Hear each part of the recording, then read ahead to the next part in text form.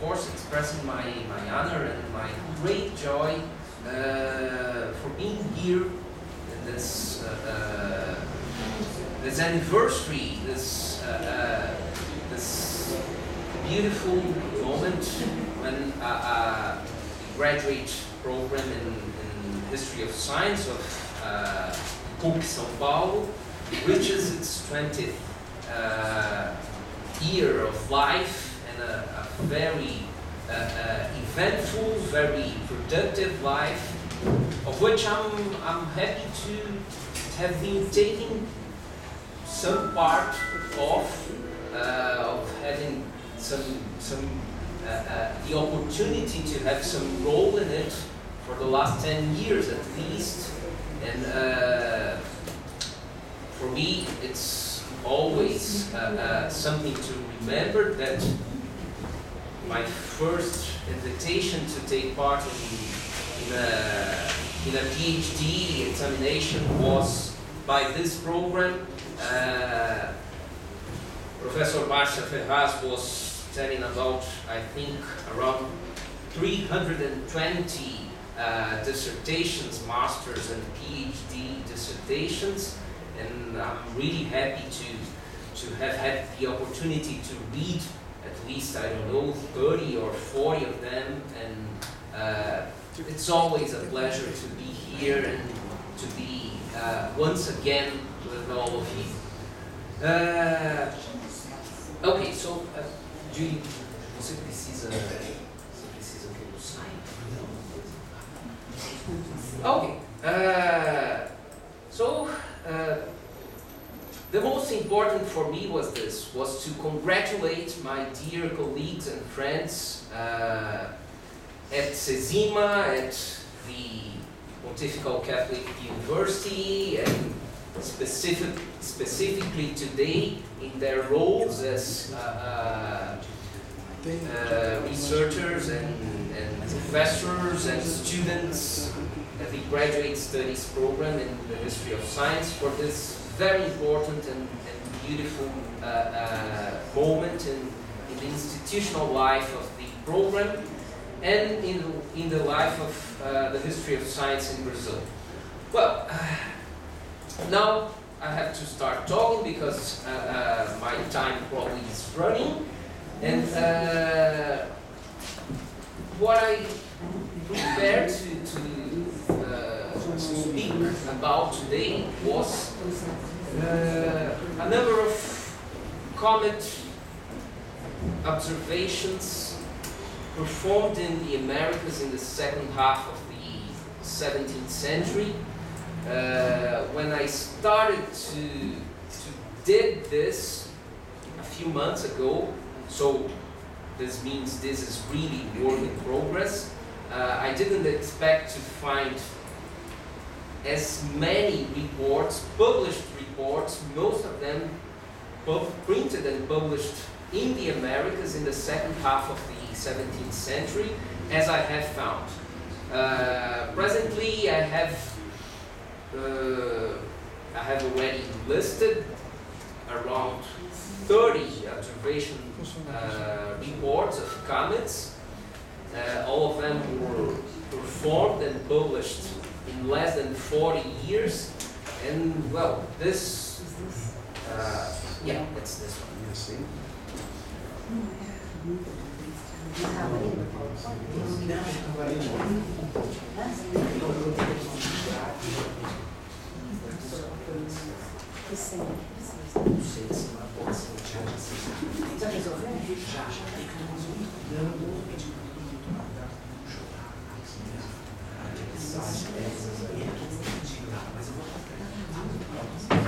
Okay.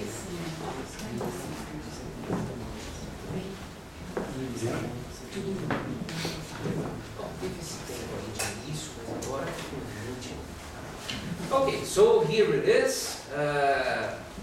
As I was telling you, my starting point is that in less than 40 years, there were published almost 30 reports on comets. I mean, I have found almost 30, but maybe there are more waiting to be uncovered, and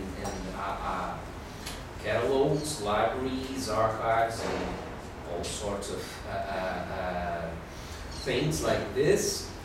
Mostly they were locally printed. This is something I think is also important to stress. Where were this comet observations performed and the reports printed? Mainly in Mexico, Lima, Boston, and Salvador, here in Brazil. It's very important to stress that some of these reports that were originally published, well, in Mexico, Lima, and Boston, in Salvador, none of them were printed, but the observations were made there, and the texts were written there and then sent to Europe to be printed.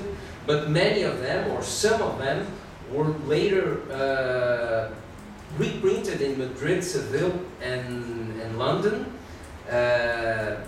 And in at least one case, this generated a new printing back in the Americas in a kind of dialogue. Who made these observations and wrote these reports? Well, I have a few Jesuits. This is to be expected in colonial Americas, at least in Mexico and Brazil, and also in Peru. I have at least one Puritan preacher, some university men, some cosmographers, so several important social roles in colonial societies all over America. All of them are represented here in this, let's say, this sample of people who were interested in comets in the second half of the 17th century all over the continent.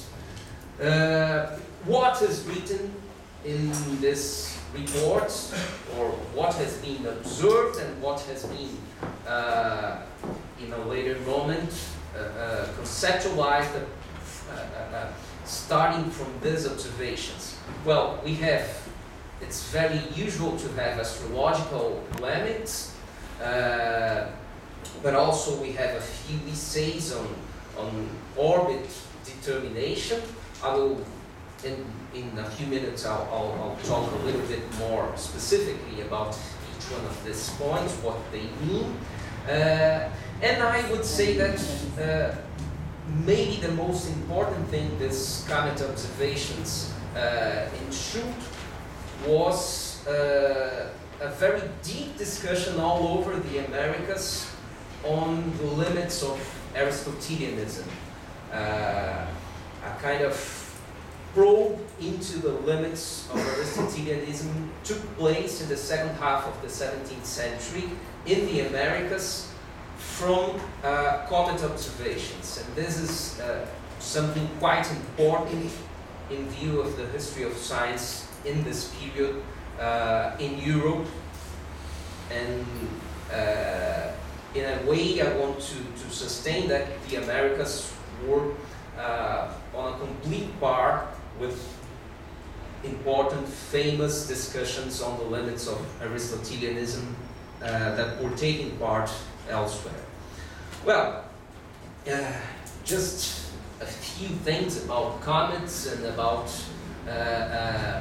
the kind of discussions that comets promoted. First of all, there is the question of what comets are. This is a quite important question since the late 15th century, and in the second half of the 17th century, this is not totally settled yet. People still have some lingering doubts, or maybe some lingering certainties that comets should be considered things that happen in the higher atmosphere or in the elemental region surrounding our planet. So this is something from a much earlier date, but well, it represents just the main point here. The Earth is at the center, and it's surrounded by, well, there is Earth proper, and then there is water, air, and fire. And the comets would be things that happen in this fiery region. This also from a much earlier date than what than the one I'm concentrating here, but it also captures something important: comets as atmospheric phenomena. There are several kinds of comets: comets with long tails, comets with kind of hairy things around them, comets going up, comets going down, or from one side to the other. And all of this visual signs, they mean something. If you have a long tail pointing east or pointing west, this, well, it's not that they may mean something. So the form of the tail, the direction it points to, it may mean something bad is gonna happen or something good is gonna happen. For how long this comet is visible, this also may mean something. And well, this is a very, very ancient tradition. I have no time and no skills to delve deep into this, but in the 15th century it's been quite codified, and in the 17th century it's pretty much alive, this tradition of interpreting the visual characteristics of comets in order to relate them to earthly affairs, political affairs, to wars, to diplomatic affairs, to crops and blades and all sorts of things like this.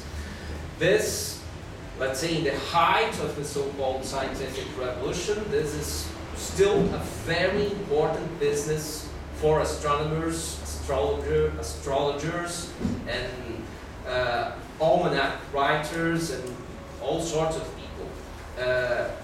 As in Europe, in America. This is important here, from New England to Salvador. People are paying attention to comets in order to try and extract from them some kind of omen or some kind of guide to daily and political affairs. Well, at the same time, there is also something important happening from the second quarter of the 16th century, and it goes on until at least the publishing of Newton's Principia in the very late 17th century, which is trying to determine the orbits of comets from observational data. So this is also from, well, this book I have been quoting or showing illustrations from it before. It's also Petros Apianos, a very important cosmography handbook. I have to take care with this names, but anyway, what is shown here is Apianos making a series of measurements of the comet in different positions. This is there are several time frames collapsed in the same picture here. This must be done over a few days, but from this systematic collection of observational data of cometary positions in relation to the so-called fixed stars, it's possible, using something called the parallax method, I won't go into details now, to try and determine the orbit of the comet. And, well, at least the distance of the comet from the center of the Earth. And, well, this starts to bring some problems in the late 16th century, especially after the observation of this so-called Great Comet of 1577. It's a really important comet in the history of science. This is the comet that Tycho Brahe observed with great care. This is a beautiful woodcut from Prague, and what's written here is the marvelous and terrifying comet that was observed a few days after St. Martin's Tuesday or something like this. What interests me here is this kind of thing. Those are sketches made by Tycho Brahe of this comet, and well, this is almost folklore. He had a large observational enterprise. Tycho Brahe ran something like this, and he was able, using data from this comet, applying this parallax method, of which I said something a few minutes ago, he was able to determine in a very convincing way that this comet couldn't be considered a phenomenon from the fire region of the atmosphere. It should be considered something in the heavens. Well, there is a lot of astrological import to this, whether the comet is in the atmosphere or whether it's in the celestial region, because the influence somebody may have on human affairs, be them political or health or whatever, it may be quite different if this is an object that belongs to our fire region or an object that belongs to the celestial realm. So this is also a starting point for a lot of astrological worry during the 17th century. Well, there is also something very important going on with this comet of 1577, and it is Tycho Brahe's starting point for the development of a very important system of the world, a very important cosmological model, which is called the Tychonic model, and for some reason it's much less well known than the old Ptolemaic one and the so-called new Copernican one. Tycho Brahe's model had the Earth as the center of the universe and the Sun orbiting around the Earth, but all the other objects, or almost all of them, orbiting the Sun. And this is what's represented here, and in his sketch it was also there. The center, C, is the Earth, and the Sun is the upper center, and the comet is represented here in a few positions. The comet is the circle with something that you can recognize as a kind of tail. Well, I'm not here to talk about Tycho Brahe. I'm here to talk about a few of our American colleagues. The first one is Francisco Ruiz Lozano, the cosmógrafo mayor, or a major cosmographer of the Viceroyalty of Peru. He was also the chair of mathematics at the University of Peru and the University of San Marcos. And well, he published very, very understudied treatise on comets. In fact, he published two important documents on comets in Lima. They were published there in the 1650s and 1660s. One of them a treatise on comets, specifically on comets, and the other one a collection of astronomical observations, including observations of comets. Just as an aside, let me tell you that the 17th century in general and the second half of it, well, it's been a very nice time for comet observers, comet hunters, or whatever, because several comets, year after year, they were spotted all over the world. They were quite bright comets. They were visible for a few months. The first of them were seen in the early part of the century, in 1618, and they gave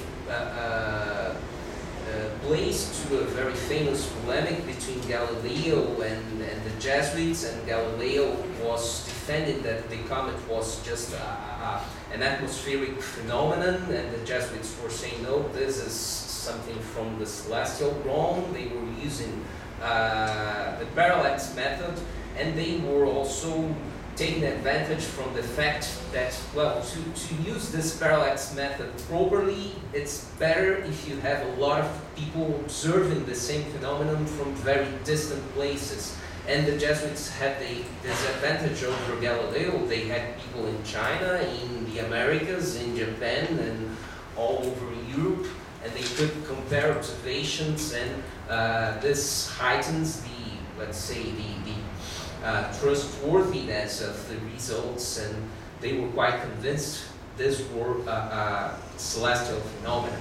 Well, this man, he has nothing to do with the Jesuits, but well, he was trained as a mathematician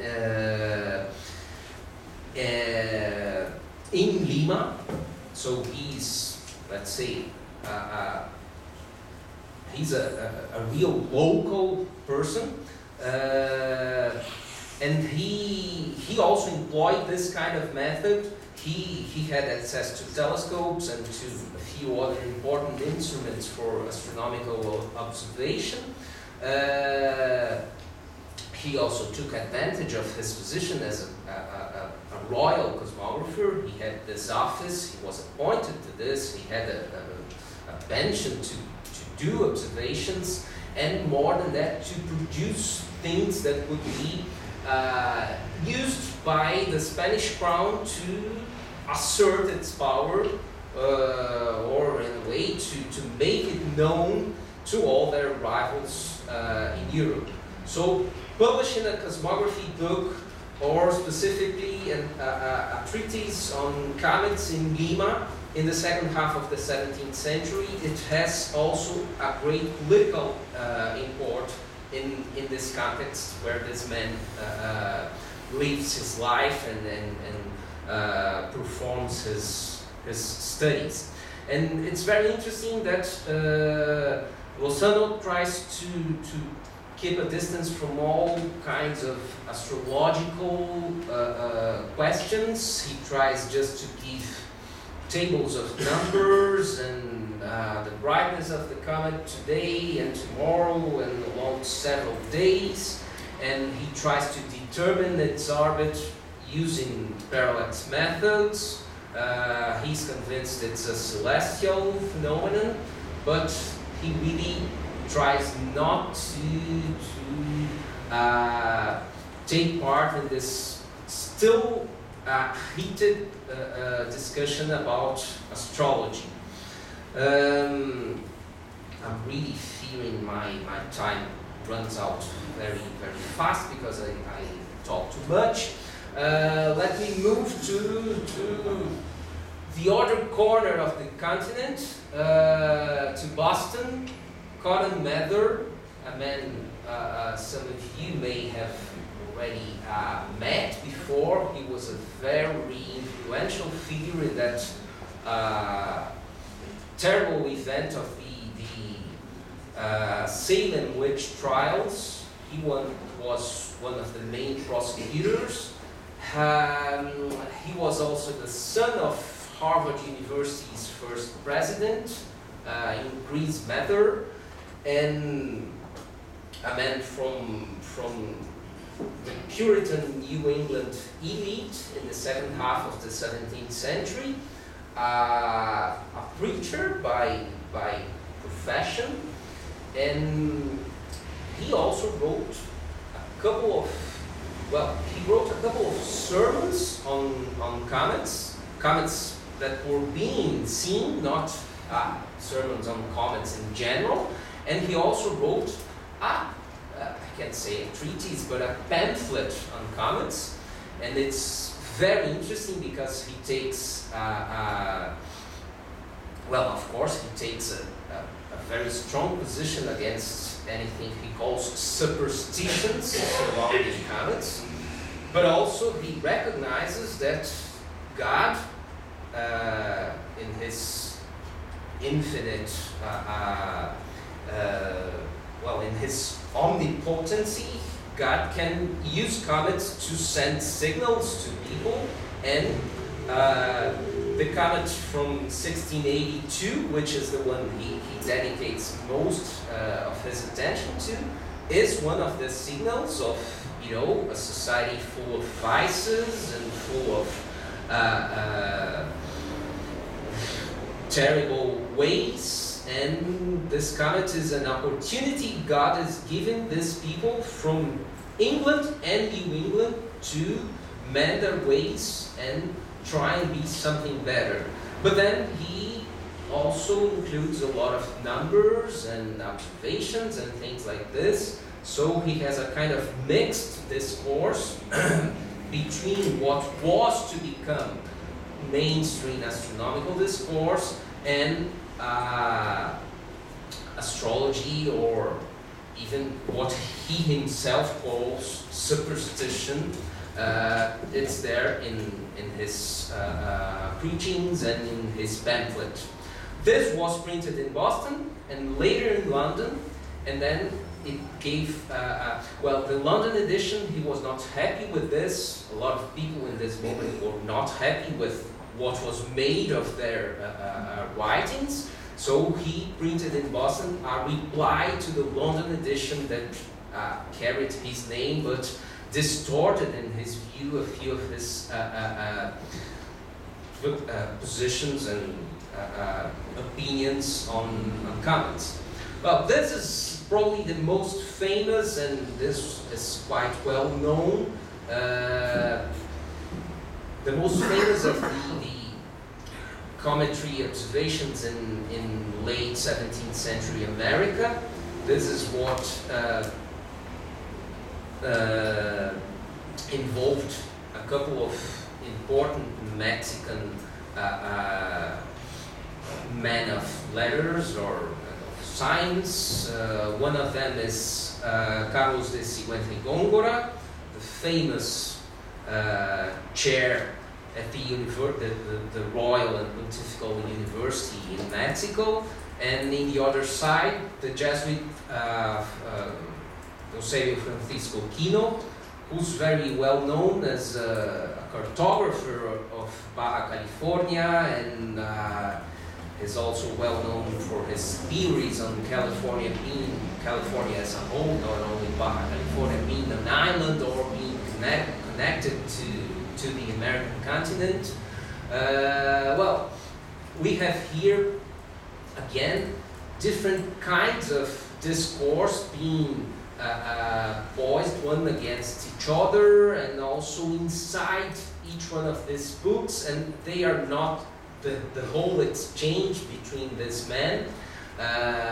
Sigüenza y Góngora considers the comets of 1678 and 1682 as, let's say, natural phenomena, and Eusebio Quino concedes that they are natural phenomena, but God may be behind them, and God has something to tell us at that precise moment when those comets were spotted, and what God has to tell us or to tell them in Mexico in that moment is also what Cotton Mather was seeing or feeling in New England. It was, you are going in a bad direction, you are being bad people, you are a bad society, and maybe this is the fault of the Spanish, and maybe you should consider you should have, you know, a kingdom of your own, and things like this are are here in these books. Seguente y Góngora, a lot of people consider him a kind of model of the Creole intellectual, and also, of course, he has a take as well in this question of Spain versus or with new Spanish society. And well, this is certainly the most long and the most reach of this polemics or this situations of comets in America. We finally have this Salvador, Bahia. To my right, we have this beautiful frontispiece of a book by a Jesuit priest, Valentin Stancel. This is quite well known. Well, it has been made well known by one Brazilian scholar from Rio de Janeiro, where some of you were last week, Carlos Ziller. He has studied in depth this, but he didn't compare this to the other colonial American situations. Valentin Stancel published his book. It's a long book on astronomy. He published it in Europe, in Bohemia. The frontispiece is very nice because what's the background is the Jesuit college in Salvador, and he has a lot to say about a couple of specific comets, second half of the 17th century. It has become quite famous and a reason of, I don't know, of some people being proud that these comets which were spotted in Salvador, the observations were communicated by Stancel not only in this book but also through letters to Athanasius Kircher, the famous Jesuit in Rome, which made them appear in the Giornali dei Literati of Italy, and then they appeared in England and finally in Newton's Principia. So this is the Brazilian contribution to Newton's Principia. I'm not very fond of this kind of trying to find a place like this. Well, and here to my left we have a famous Jesuit. He was not an astronomer in any sense or a cartographer or anything like this, Antonio Vieira, but he was probably the most important political figure of 17th century Bahia. He was a very close counselor to King John IV of Portugal, who seceded with Spain. So again, we have this question of separating powers, separating things, and they were engaged in some polemics about how to interpret comets. Both of them are willing to accept comets are God-given signs for us to decide on our future, especially on our political future. And just to close, this is in fact what I am starting to try to understand now, and I mentioned it in my first slide. Aristotelianism is always at play in these writings, but not Aristotelianism, not the Aristotelianism related specifically to comets, to there being an atmospheric versus a celestial phenomenon, but political Aristotelianism. This is what's at stake here, and the comets are a way to access what in the second half of the 17th century is becoming clear to people all over the Americas, maybe more in the Americas than in Europe, that political Aristotelianism, well, not just, of course we have to remember Hobbes, but okay, political Aristotelianism seems not to give any solution to the problems of organizing empires or imperial society